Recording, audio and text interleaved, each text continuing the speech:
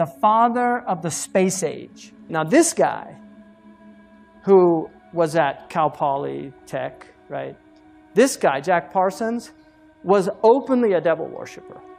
He developed the fuel that enabled us to penetrate the stratosphere.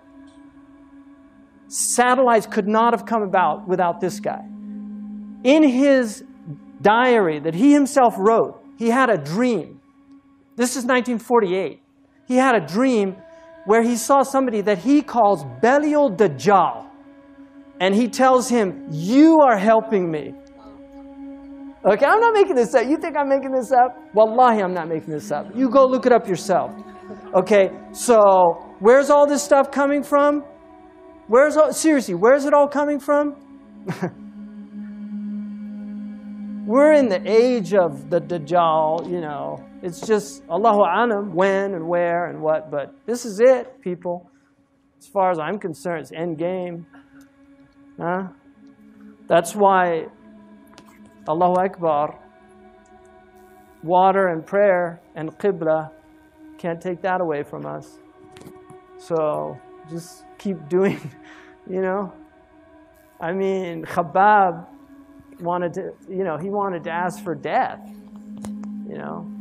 And he was with the Prophet ﷺ. Can you imagine that? Wanting to ask for death and you're living with the Prophet? So what about the age of the Dajjal? People will go by graves saying, "Would that I was in his place. Laytani makanahu." So we need to prepare as much as we can. You know, but the technology, if you study where all this technology comes from, okay,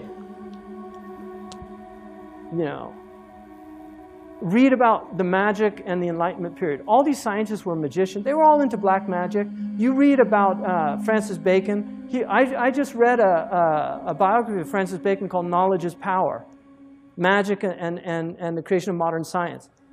Francis Bacon was reading all these magical books. 2001: A Space Odyssey. What's his name?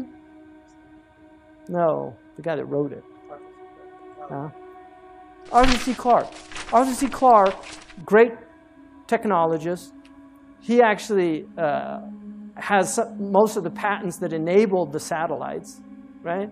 If you look at his interview with BBC in 1961, where he predicts the internet, he predicts the cell phones, he predicts texting. He said that by the year 2000, people are going to have handheld devices that enable them to talk to anybody anywhere, right? Arthur C. Clarke said, and he has 3 laws of technology.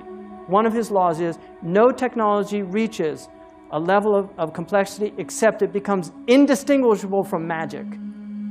So, you know, I don't know. I'm not a big fan. I'm not a Luddite, right? I'm using a microphone right now. I'm not a Luddite, but this whole worshipful attitude towards technology to me is really stupid.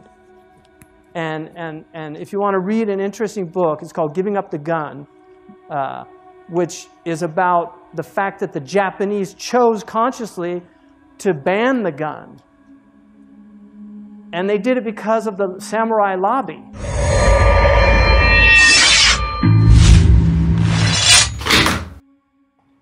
Because the samurais thought it was disgusting that a man could spend 30 years becoming a master swordsman and some idiot could pick up a gun and just kill him.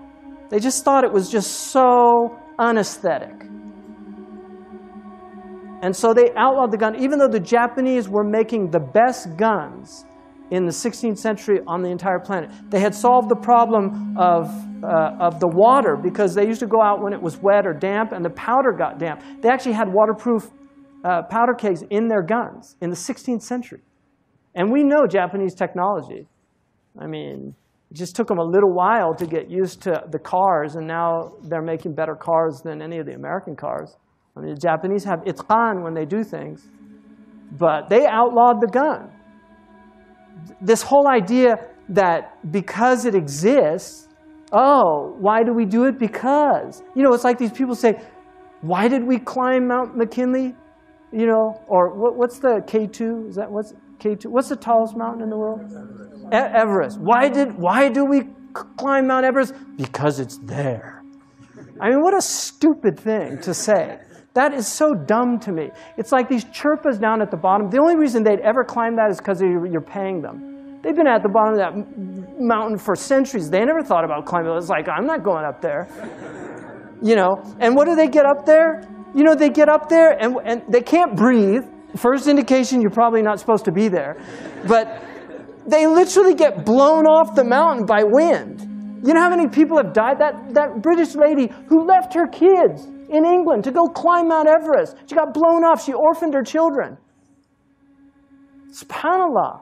Well, because, oh, we should do it just because we can. Just do it. These are demonic slogans of this age. Just do it. You know, no limits. I mean, who made that one up? No limits? What do you mean? All you are is limits. You're limited in your space. You're limited in the decibels that you can produce.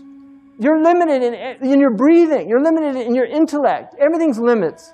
No limits? What are you talking about? Stupid people. Seriously, just mad people. Anyway, time to pray.